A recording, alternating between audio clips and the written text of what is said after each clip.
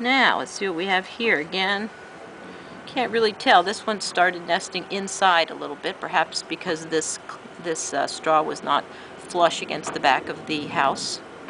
But this front edge doesn't seem to have any holes, so I don't see any chalcid wasps.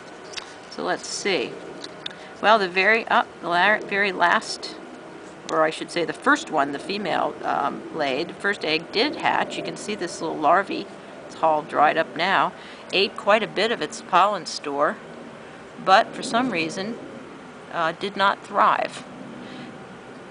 Maybe it got knocked off of this resource, or you just never know. That happens quite frequently though.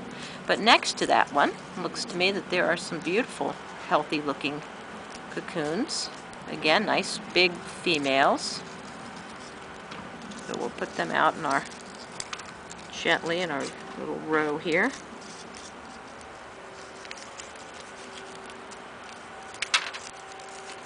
There. Nice mud plugs. I keep those in case people want to know what they look like when I go to speak at schools and stuff. So again, gorgeous females and nice. Oops, sorry, Bucko, you're out of here. But at least your brothers and sisters made it. So that's 3 and 4, 5, 6 females, and it looks like these 3 little ones near the outer edge are males. So again, we've got a female that laid quite a few more females, or fertilized the eggs to become females deliberately, and the eggs that she did not fertilize are male. So 6 female and 3 males.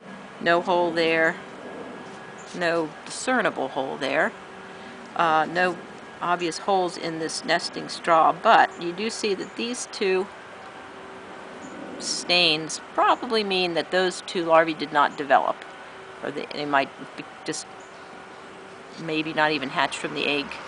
That's one reason it's very important to have your house mounted in a very stable location, because if any kind of wind or if they get knocked by anything, the egg or the very small larvae will become dislodged, so they can't crawl back to their food supply, and of course they starve to death.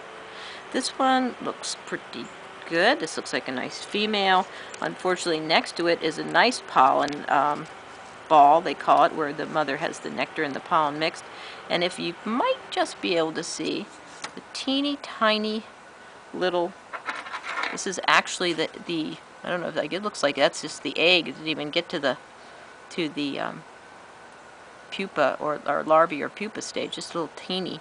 And that, you can see where she inserted it right into the nectar source, but it just didn't survive for whatever reason. The main thing is, when you do this, is that you can compare the size, and so you can see very clearly which ones are female and which ones are male. Sometimes these females will be quite a bit smaller than that, but the males will be even smaller still.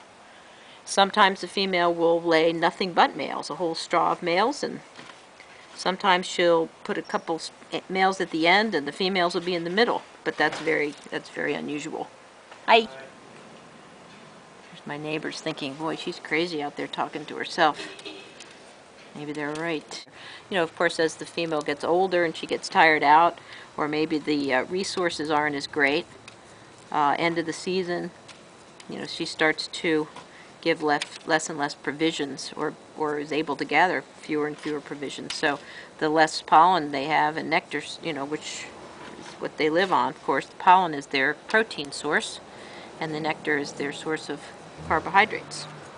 So when she collects all this, it takes her a long time, and if she only collects this much for one and this much for the other, you can tell this one's going to end up to be a bigger bee. So usually she does collect more for the females. You can actually see the egg on both of these. But she does collect more for the females, and that's why females are larger.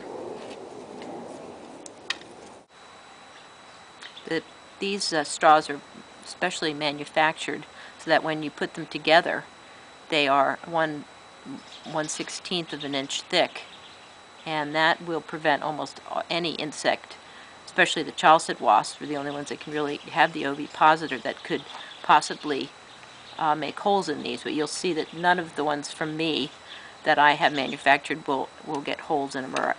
There is a chalcid wasp actually that is out there that can penetrate 3/4 of an inch of wood with its ovipositor.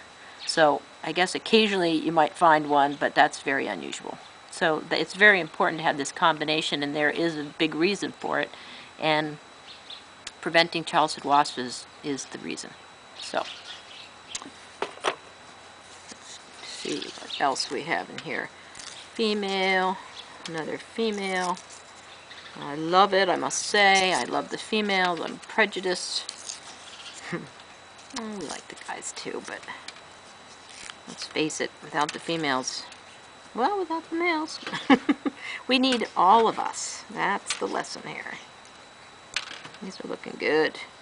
Alright, so what do you think? I'd say 5, 6 beautiful females. This one, no, once I clean him off a little bit, he's looking kind of smallish. And this guy's this little guy. So there you go. Again, you know, female, male, pretty easy to see the difference.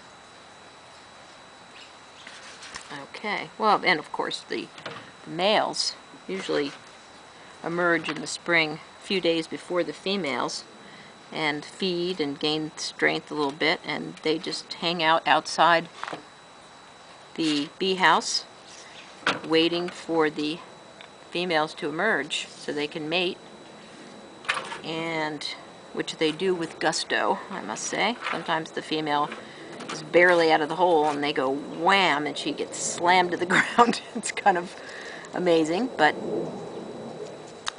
nevertheless it works, and then they mate, and sometimes the female will mate with hopefully, you know, 2 or 3 different males, so that you know, genetically it's very beneficial.